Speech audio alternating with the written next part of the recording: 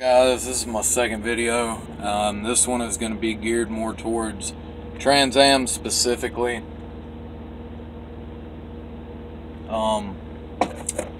And leasing. I am a lease driver at TransAm. I don't remember if I mentioned that in my first video. I'm not really trying to take YouTube too serious. This is just kind of a thing to keep from going crazy. And two, because I'm tired of seeing people shit on TransAm that have no right to shit on TransAm. TransAm, so far, to me, is a good company. Like I said, I'm leasing. I've got, today is February 20th. My lease is officially up on the 1st. I am signing another lease, another 6-month lease. And there's a reason behind that. Like I said before, I was with CRST for 6 months, and I ended up breaking contract with them. Not so much because of the company. It was, I talked about it before.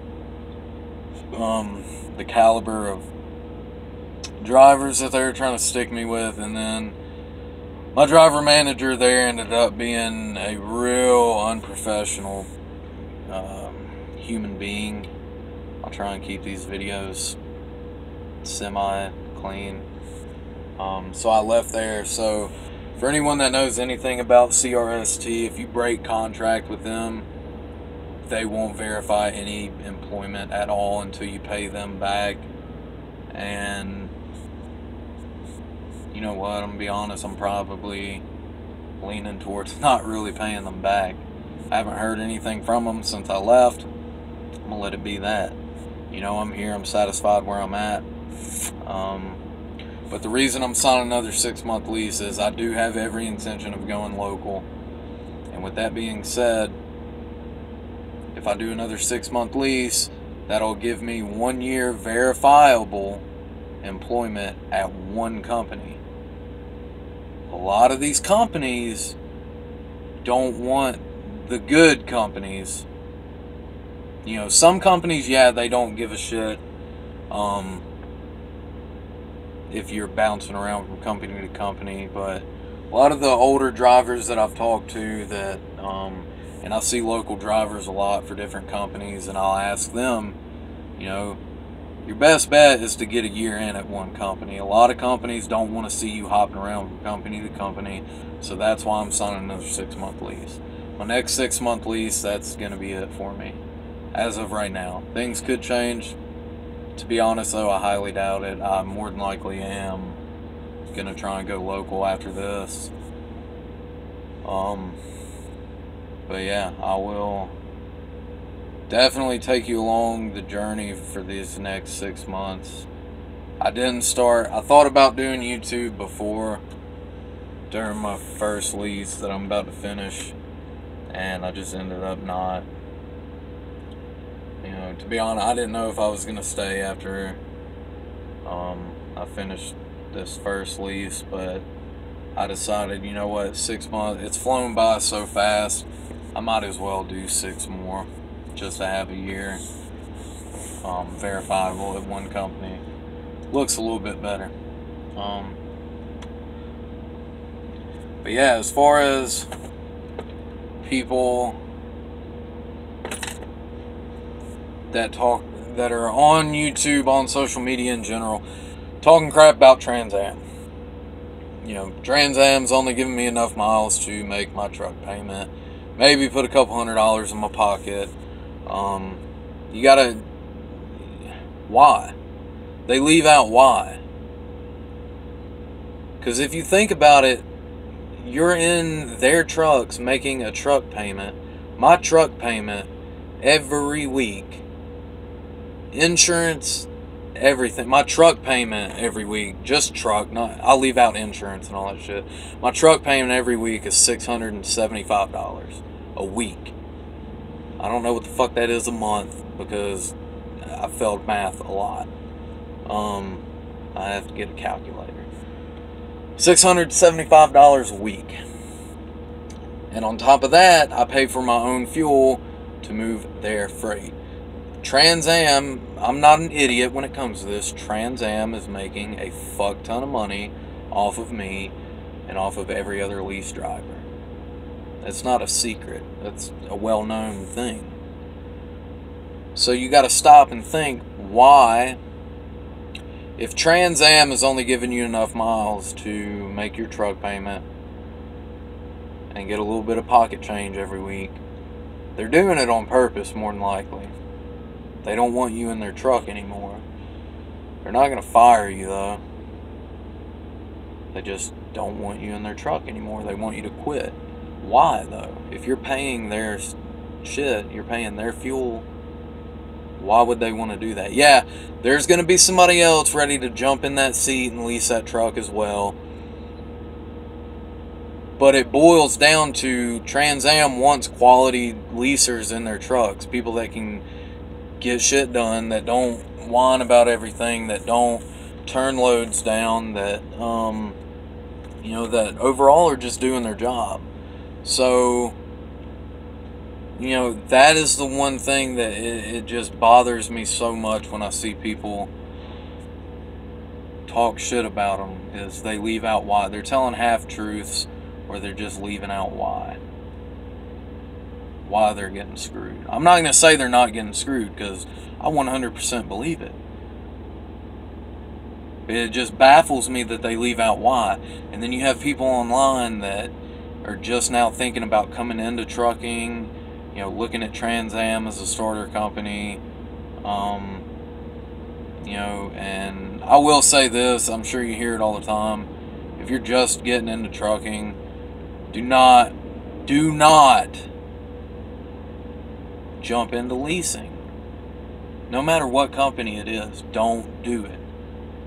I did it too. I was only in 6 months, and then I came here, and yeah, I fell for the leasing story, whatever you want to call it. I fell for it. Is it 100% what I thought it was going to be? No. No. But at the same time, am I satisfied? Yeah. I'm man enough to finish a contract that I signed. I'm not going to sign it and then get pissed and then leave. I'm signing another one. I'm going to finish the other one. I got a fat ass bonus coming up for finishing my lease. And my next 6-month lease, once I finish that, another fat ass bonus. Even then, dude, TransAm doesn't have to give bonuses for finishing your lease. You sign the contract. There's nothing stating that they have to be nice and give you a bonus. And I mean, the bonus isn't a lot. What the bonus is it's 3 cents for every mile that you put on the odometer of the truck. Not dispatched miles. Every mile that you put on the odometer of the truck, 3 cents for every mile. So, I mean, my bonus is going to be, I'd have to do the math again, but where I'm at right now, I'm looking at a little over $2,500, which isn't bad.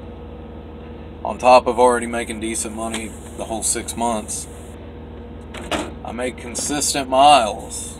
That's another reason why I'm staying, is I have consistent miles. When I was at CRST, if I was making a delivery on a Friday, I could guarantee myself that I'd be sitting till Monday. I would not have another load until Monday. I'm sitting all weekend. Here, doesn't matter. I could deliver at 2 o'clock in the morning on a Saturday. Guess what? They've got something else lined up for me. TransAm is very consistent. 9 times out of 10, before I even finish the load that I'm on, they've got my next load pre-planned. So I know when that load's picking up, so it's a little bit easier for me to plan the trip that I'm on, and then go ahead and be thinking about planning the trip that I'm going to be on. Because you know when it picks up, so you know how you need to run the last half, or, ass end of the trip that you're on right now. So, I mean, they give you the tools to be successful. What you do with them is totally up to you. Because they're not going to stay on your ass, You're an independent contractor. You're self-employed, according to TransAm. They don't care. They're getting that truck payment either way. So if you want to make money, it's up to you. I make money. That's why I'm signing another lease. There's people that make money at TransAm. That's why they have leasing. If people just were not making money, there would be nobody to lease trucks. You know, it's obviously successful in some aspect, depending on what you do with it. You know, one of the big things, turning down loads. Why? Why do you turn down loads? You know, I got a call one time from my dispatcher. I was in Aurora, Colorado, dropping a load off at Anheuser-Busch. I had a load of beer I was dropping off. He said, "Hey, how do you feel about New York City?" I said, "Where?" He said, "The Bronx." It's like, "Well, I've never been there." He goes, "Well, it's, you know, a good run. It's leaving Greeley, Colorado tomorrow morning. You know, if you want it, you can have it. If not, you're the only person that I have right now that time on my clock wise, that you're the only driver that I have that can do it. If you don't want it, I'm gonna have to give it to another DM and let them figure it out." I was like, "You know what? I've never been there. I'll try it though." I did a fuck ton of pre-planning, looked into that. I got on social media, man. I got on Facebook. Some of these groups, you know, that are on Facebook. You know, I get in on that, you know, and ask them, you know, like specifically, you know, has anybody ever been to this place here? And I got tons of help. I got advice. I got all kinds of shit. You know, you have to utilize tools that you have. You know, and now that I've been there, like, dude, I've been Boston, Rhode Island, the Bronx, Maryland, through DC, which sucks. I don't turn anything down though. Like, some of the places I've been, I'm so comfortable now that no matter where they're sending me, if it makes sense to take it, if it's not going to financially put me in a bind, yeah, might as well take it. I might not like going there, but I'll do it because they're asking me to. They hired me to move their freight. That's what they're asking me to do. If it makes sense financially to take it, I'll take it. Well, I mean, why would you turn that down? You're nervous? I'm gonna tell you right now, if you're nervous about like going certain places in a truck and whatnot, you're gonna have a hard time with TransAm. All TransAm runs is East Coast, Midwest. We go through a lot of busy fucking areas. Some of the DC, we only deal with distribution centers. Don't let that fool you though. I've been to some fucked up small distribution centers. I went to one in North Carolina that was family owned. It was tiny. They had one dock, and that dock was not made for 73 feet of vehicle.